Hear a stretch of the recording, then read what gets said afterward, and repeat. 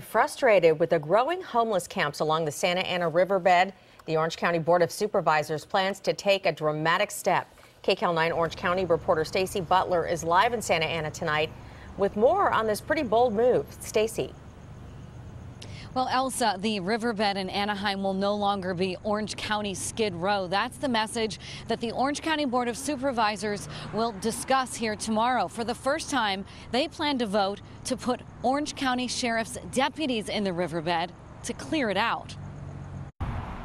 The Orange County Board of Supervisors is going to close the riverbed to the homeless. All those people who are presently engaged in criminal activity, sale and distribution of drugs, human trafficking, prostitution, whatever, are going to vacate. Frustrated by what has turned into a tent city along the riverbed in Anaheim, Supervisor Todd Spitzer says tomorrow morning the OC Board of Supervisors will vote to have sheriff's deputies patrol the riverbed.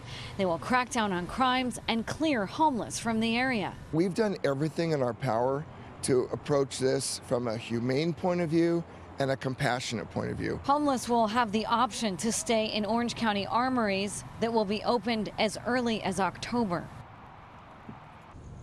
Meanwhile, the city of Anaheim is calling the homeless explosion a serious crisis. And tomorrow night at their city council meeting, they plan to declare a state of emergency in hopes that they can get some more funding to create more solutions and public health solutions for the homeless. That's the latest from Santa Ana. Back to you guys in the studio.